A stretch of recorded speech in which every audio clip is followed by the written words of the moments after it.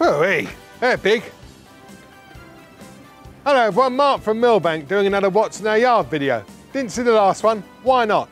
Ash, if you could just flip round, show them, that's where we make the standard product. Got an inquiry in our local area, please send it through. Look at the size of these. These are ground beams, but they're ground beams with a difference. They're like a perimeter ground beam, but there's some details that I'd like to show to you. So Ash, can you come over? The first thing I wanted to show you was the rebar that is protruding out of the ground beam. This will be tied in with the pile cap on site. The other detail I wanted to show you, and if you could come a little bit closer, Ash, is the chamfered edges. And if you could come even a little bit more closer, Ash, for lifting into place, the pins that will be tied in to be lifted by the crane so they can be secured on site.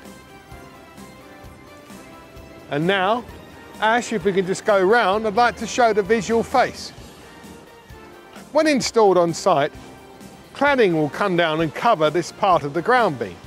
This element will actually be shown. You can see with this particular one, a cutout has been made to allow for a door. Again, another one here, without the cutout for the door, but like the perimeter ground beam. Should you have an inquiry for pre-cast ground beams, stroke perimeter beams, for a project, please send your details through. Ash, contact details at the bottom of the page. See you next video.